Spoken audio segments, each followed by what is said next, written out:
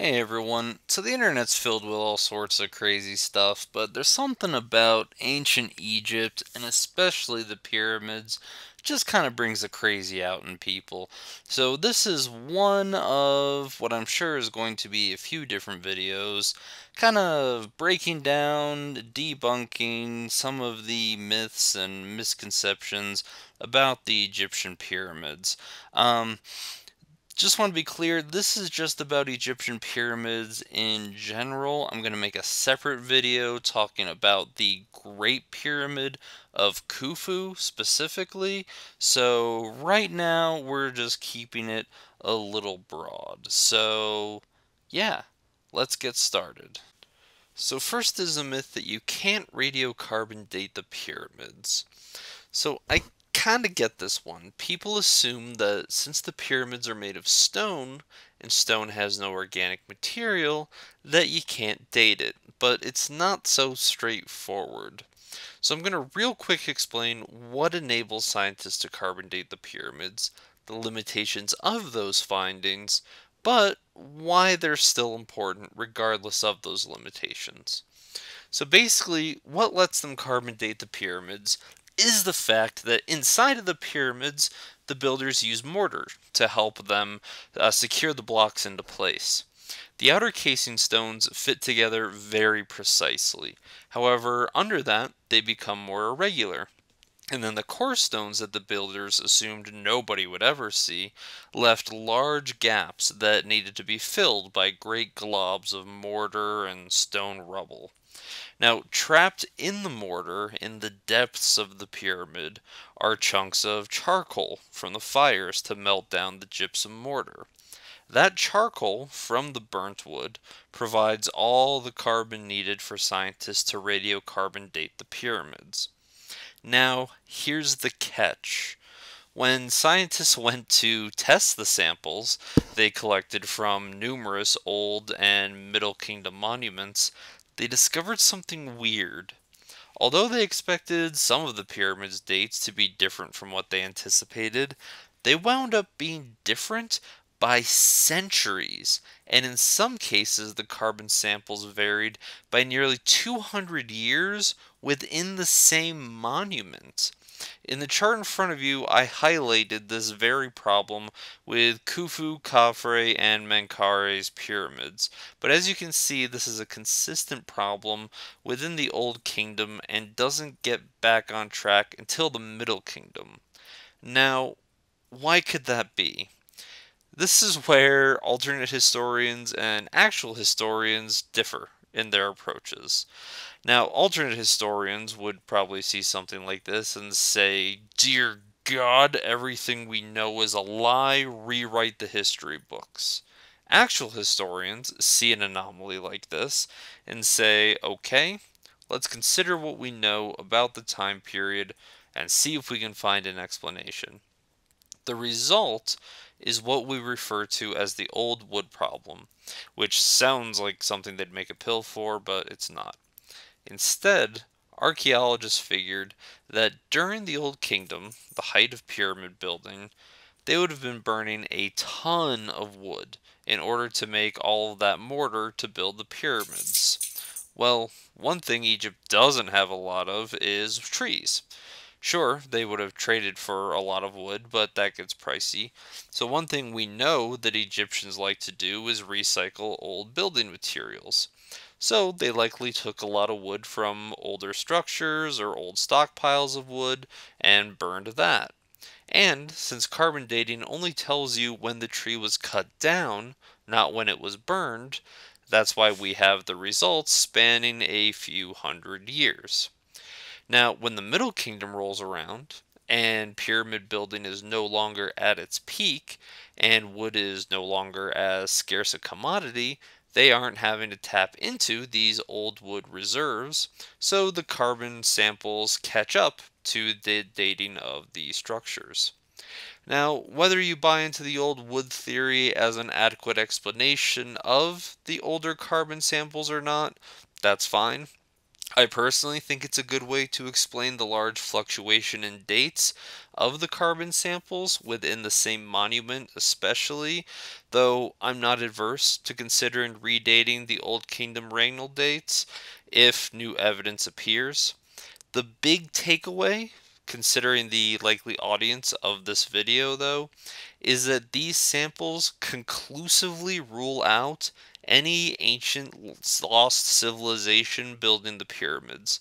A 10,000-year-old civilization isn't going to burn 4,800-year-old wood to make mortar. Next, we have the idea that pyramid building suddenly sprung up from nowhere and then disappeared overnight. I honestly have no idea where this came from. I could do a whole video solely dedicated to this topic, but I'll try to illustrate this as clearly as possible in just a few minutes. We'll start with pre-dynastic and early dynastic times, in which nobles and royalty could be buried in these one-story mud brick tombs known as mastabas. You can see in the cross section that the body was buried underground in various burial goods, while the rituals and ceremonies were performed in a separate area above ground. Then in the third dynasty, we have some experimentation with the step pyramid structure. Here we have Djoser's step pyramid, which, if you look at a cross section, you can clearly see the influence of the mastaba. It's basically a series of mastabas stacked on top of each other, and when you look underground, the burial shaft is still structured basically the same as a mastaba's, although you can see there's a much more elaborate subterranean network of tunnels at this point. Additionally, the space for rituals has now been moved outside into a mortuary temple, or a pyramid temple as it's called. This is pretty par for the course from here on out.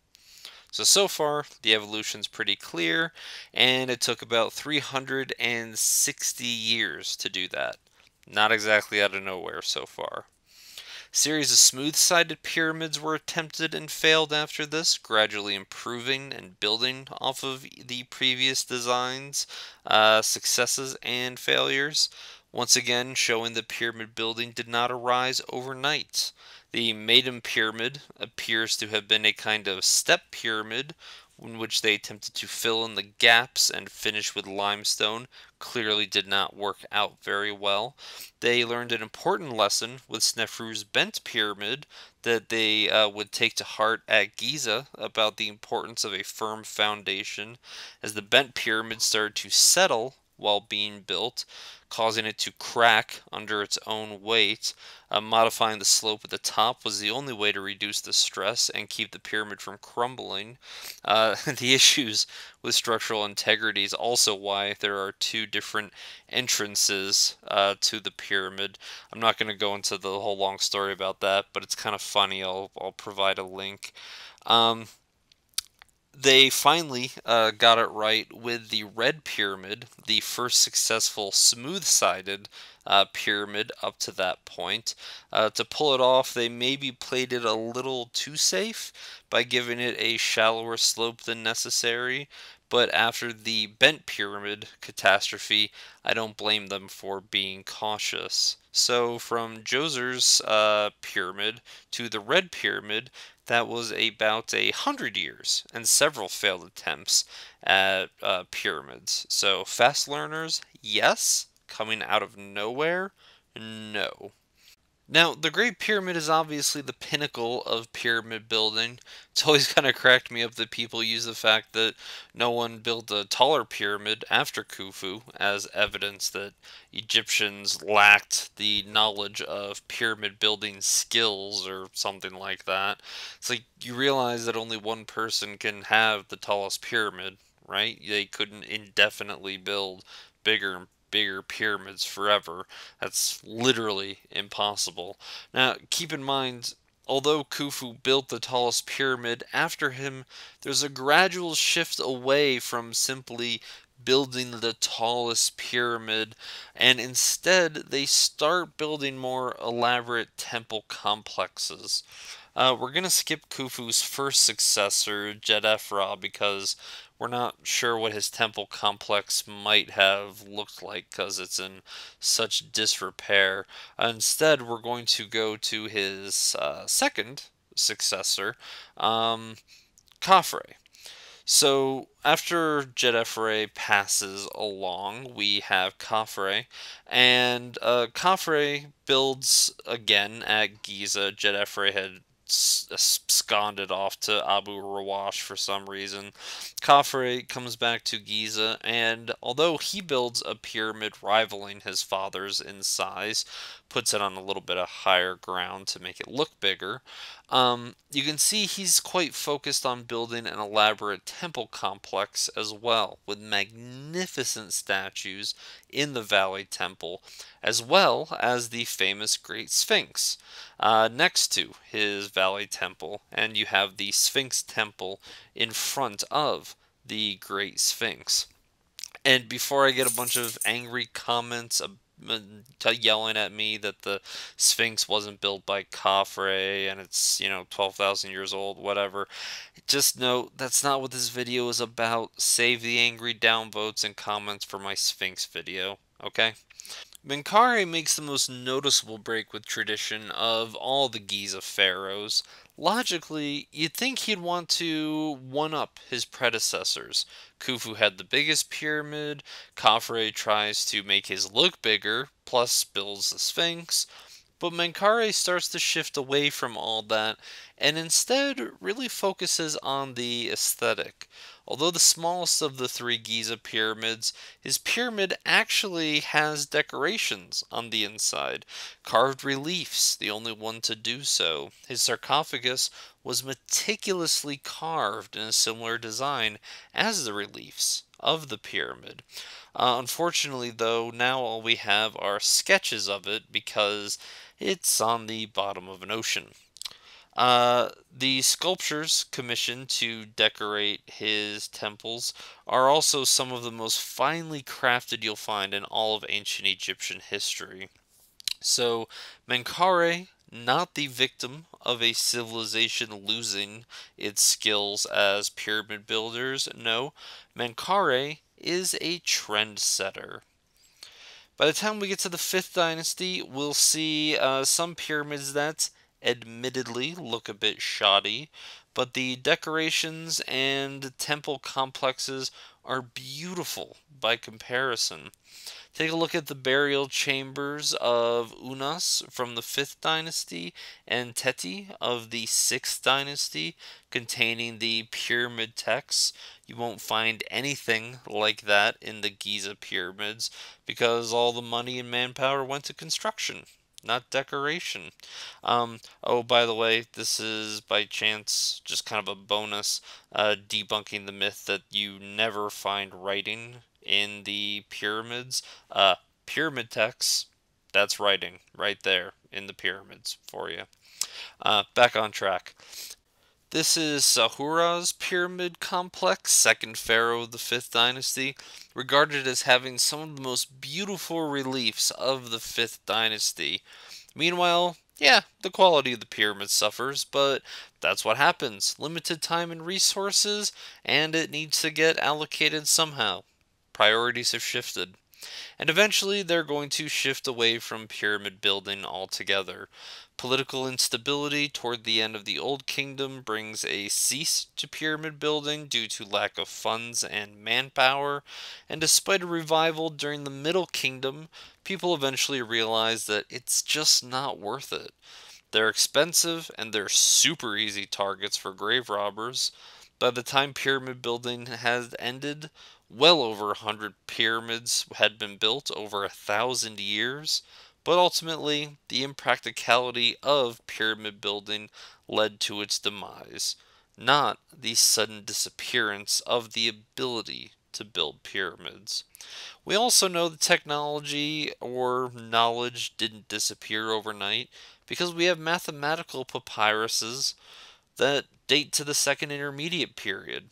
The Moscow and Rhind mathematical papyruses, which contain information about calculating slope and volume for pyramids. So, that also kind of debunks this myth.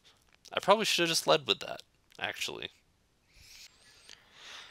Next, we're going to tackle the myth that no mummies have ever been found in the pyramids. Mummies have absolutely been discovered inside of the pyramids. I feel like this one survives because people forget that it's not just the Giza pyramids that exist. There's well over 100 pyramids that have been discovered in Egypt. The identities of Djedkare Sesi and Neferefra have been confirmed through DNA testing to be from their specific pyramids, while others like Unas and Teti and more still need to be tested. To be fair, other remains, such as those from Djoser's pyramid and Menkare's, were tested and are not those of those pharaohs. But honestly, not many mummies are left in pyramids for us to recover and test. And the reason for that is the very reason they stopped building pyramids.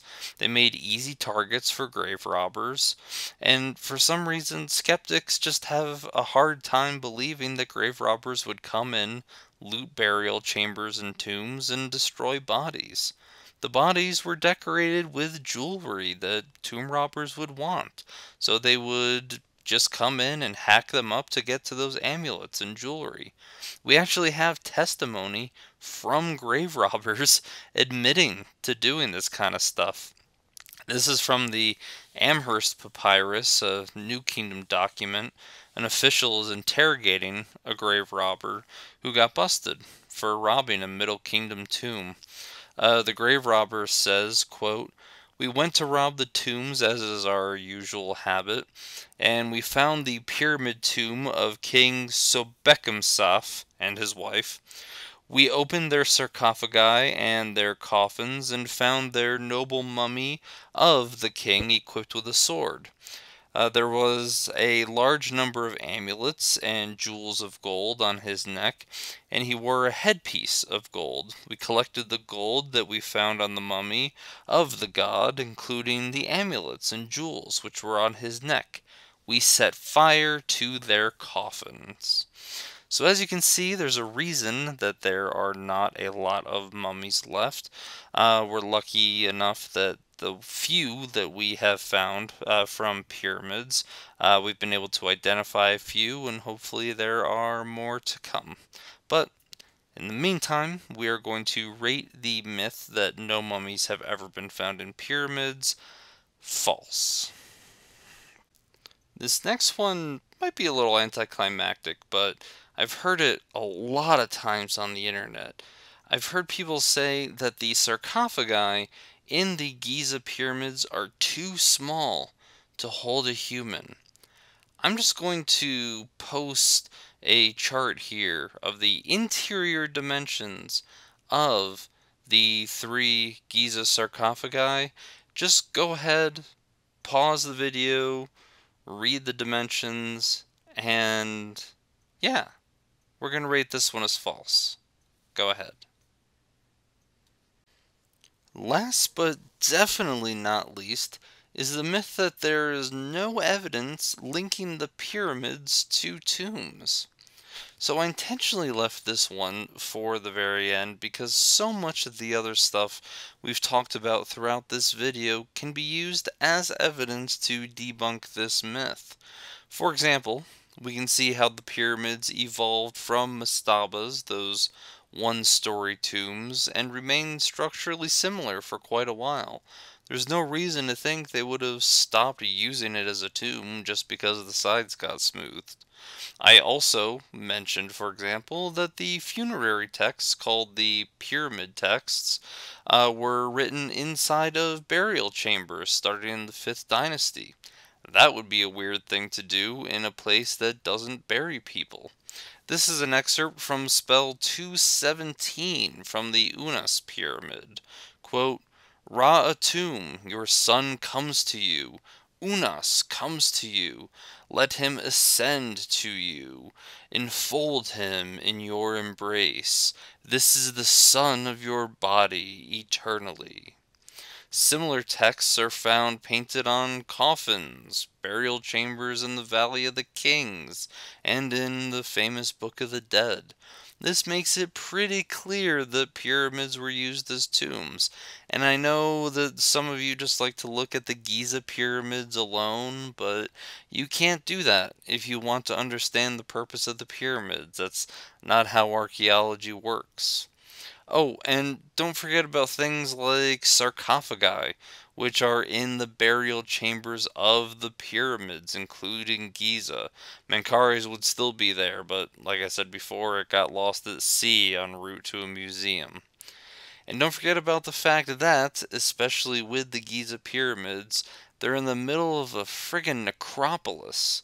And considering we've established with our radiocarbon dating that the pyramids were not built by a long lost civilization, it makes the most sense that the feature buildings in a necropolis would be tombs.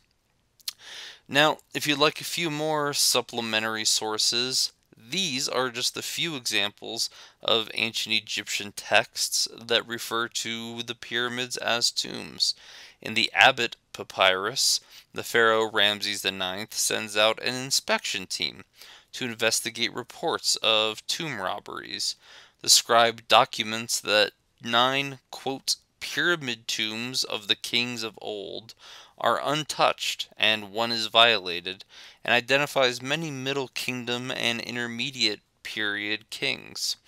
Although none of these pharaohs were known to have built pyramids, the fact that Egyptians used the term pyramid interchangeably with tomb in their texts reveals the purpose behind the pyramids.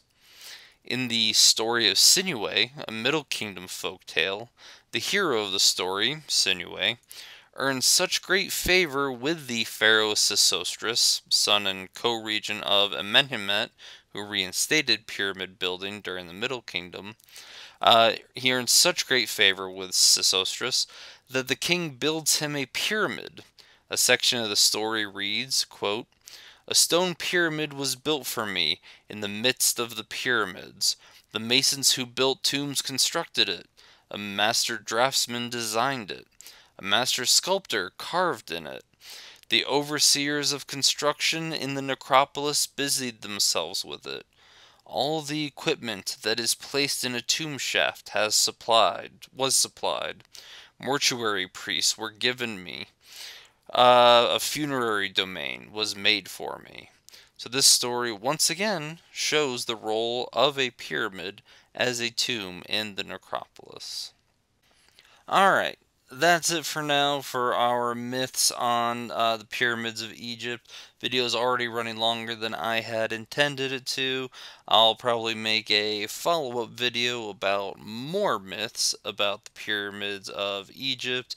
If you have some that you would like me to address, put them in the comments. Hope you enjoyed it. If you disagree with me, I'm sure that you will let me know. If you agree with me and you like the job I'm doing, please like, subscribe, share, whatever. I would love to get some positive feedback. Thank you. Bye.